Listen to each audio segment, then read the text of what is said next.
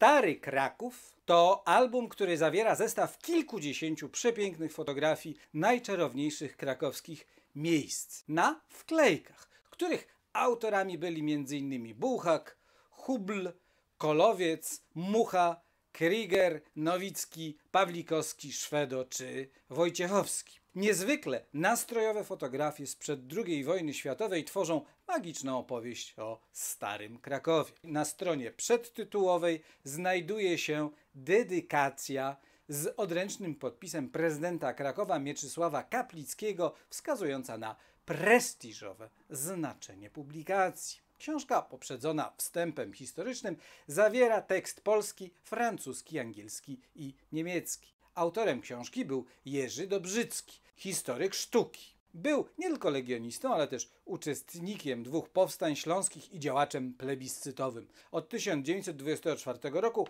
pracował w Muzeum Etnograficznym w Krakowie. W latach 1934-39 był kierownikiem Miejskiego Biura Propagandy Artystycznej w Krakowie, a po wojnie w latach 46-64 dyrektorem Muzeum Historycznego Miasta Krakowa. Był również inicjatorem Dni Krakowa oraz konkursu na najpiękniejszą szopkę krakowską. Projekt okładki i układ graficzny przygotował Franciszek Seifert, który był grafikiem i bibliofilem, a po studiach w Państwowej Szkole Przemysłu Artystycznego w Krakowie, w którym osiadł, pracował w zakładzie interligatorskim Jachody oraz jako projektant książek. Na przykład przygotował słynne wydanie komizmu Jana Stanisława Bystronia z 1938 roku. Poza tym współpracował z licznymi wydawnictwami, drukarniami i firmami, także jako twórca grafiki użytkowej.